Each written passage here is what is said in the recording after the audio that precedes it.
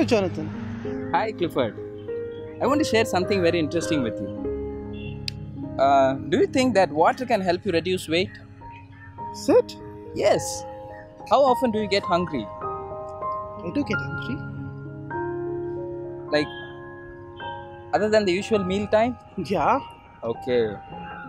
There is a thing in our body called hunger drive, which helps you or makes you get hungry. There is another drive called thirst drive, which makes you get thirsty. We are going to use this thirst drive to control the hunger drive. Because the interesting thing is, brain cannot differentiate between the thirst drive and the hunger drive because both the content enters our stomach. That seems to be interesting. Okay. So whenever we feel hungry, other than the meal time, if we are going to take a cup of water, it will suppress, sending a message to the brain that it is full.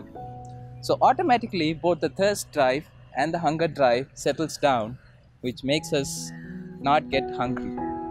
So if we are not hungry, obviously we do not get a motive to take something and eat.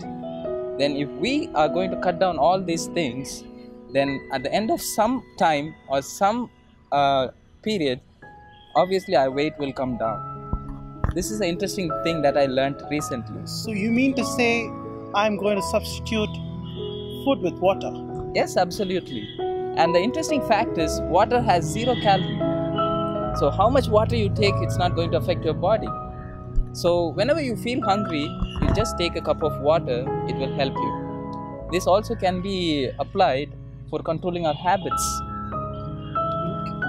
It's proven by research that whenever a bad habit we tend like doing it, it's again a drive from our brain.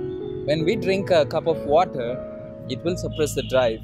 When we are less motivated, then we will feel the less urge to do a sin. So water seems to be a different alternative.